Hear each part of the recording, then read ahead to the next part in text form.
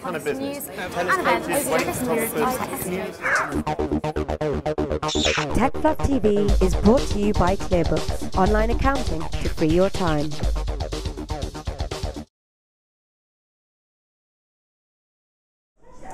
Hi, my name is Heather Taylor, and I am a social media and PR manager for GiffGaff. Today we had a community club event that was called The Building of Future Communities, and basically it was a big roundtable event that I brought people together from communities that I really trust and love to talk about how we can change the future of communities now. So that was the whole event. It's part of Social Media Week, and we're just trying to get people to change the way they're thinking so that we can really change the way that we use the internet and use online and offline communities. I'd like it to not have this separation of whether we're talking about an online community or an offline community, because people have sort of put us in some little backwater somewhere, but and whilst everyone's kind of getting the hang of it now, Facebook and where the family is, it still seems that the geographic communities of the town and the city and the village and the country, let's be more British and all that sort of stuff, is missing the point that all these other things are going on elsewhere. And we've got so many ways to be hooked with one another, and we don't need, each of those communities has its own little label, its own little flag to rally around, but it doesn't need that separation. It is just people being able to communicate with one another. We may have more channels to communicate, maybe able to think more thoughts, maybe able to wave our arms around more online, but it's connecting people wherever they are and making everywhere local. Hi, my name is Seth Bitternagel. I'm the Director of Localization for Mozilla Firefox. I'm participating in London's Social Media Week, and today I was talking about our most recent feature, the Do Not Follow header that we've landed in Firefox 4. And that basically enables users to tick a setting that, if websites begin to abide by it, will allow users to not be tracked by advertising websites, and therefore then be sent any sort of specific advertising data to the sites to be tracked. We're all part of different communities. We have to sort of subscribe, we sign into the community to be part of it, and we sort of have to release all this information about ourselves each and every time. And if there's some way that at some point we can start to carry that with us, so actually our identity is tied to us rather than the community, I think that will sort of facilitate this idea of being able to move in between different communities a lot more easily. One of the things that really struck me was actually Jen Stone very early on, saying that in 100 years' time, we were challenged to look at communities in 100 years' time. Wouldn't it be nice if we could be nicer to one another, if people weren't trolling these communities and weren't spamming one another?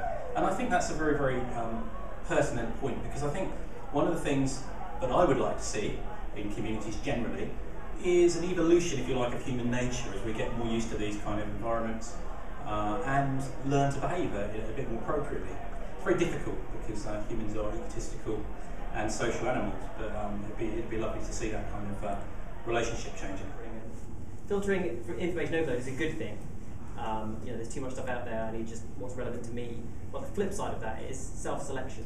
So currently, a strange conversation I had with my wife the other day, she gets her news through Facebook. She doesn't really go to consult news sources. She thinks that if something's important enough, someone will post it. So that's how she finds out about news. Bit of a strange way of thinking about things, but you can see how that would actually happen. You can then see that people confine themselves to their set of friends and the individual communities they're interested in. They don't hear opposing points of view. You can sort of see this starting to develop in American politics a little bit. That it becomes an echo chamber. People talk to themselves, talk to each other. They get more and more high-pitched, more and more excited. They're not getting opposing points of view. They're not getting a broad-based view of what's actually going on.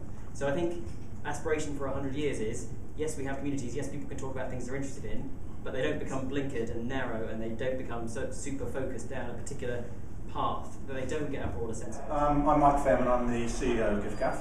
I'm going to tell you a little bit about how the business started, which was a couple of years ago with an idea that spawned out of Web 2.0. If we can write the world's best encyclopedia, elect presidents using communities, then actually why couldn't that apply to the mobile world as well? So that was the nub of the idea, work with your customers in a way that no other mobile company has.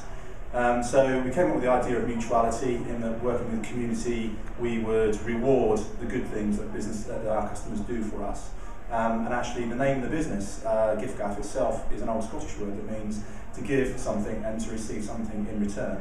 So we started out with that vision, and it's actually worked out very well. So by way of example, our members actually do just about half of our customer service for us by answering queries from other members. Nearly half of our new business in terms of growth in new connections for us come from member schemes. And we have something like about 50 ideas come into the business every week as to how to improve things. All of that goes into a scheme called the Payback Scheme, where our members collect points, and then that basically gets converted to cash 2 times a year.